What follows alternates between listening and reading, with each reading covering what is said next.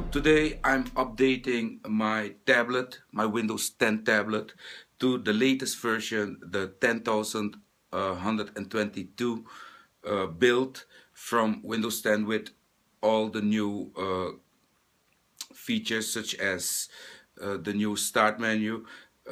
In my previous presentations of Windows 10, I spoke about this all apps little button that is, there. It's gone now, and we will have a complete new. But how can you do it? Well, if you downloaded the version that is available on the Microsoft website, I think that was built. I don't even know, one of the first builds it was. Just update that one, and it will be updated to build 10,074, and you can also download that 10,074 ISO file from the Microsoft Insider site, etc. So you must log in there and get it from there. I will put a link, but you must log in with your MSN credentials to be able to get to the file. It's the build 10,074.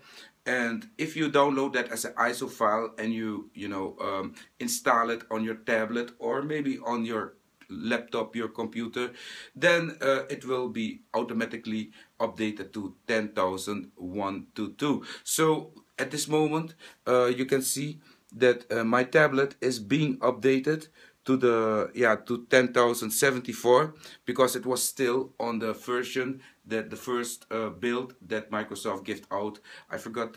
Can you please put the build number? I forgot the build number. Yeah. So that is the build number that everyone can download and just install on their computer to test. And if you update that one, it will be updated to the 74 build, and when the 74 build is installed and everything is running and up, it will upgrade again once more to build 10,122. So that's how to get it the legal way. There are some ISOs out there, being offered.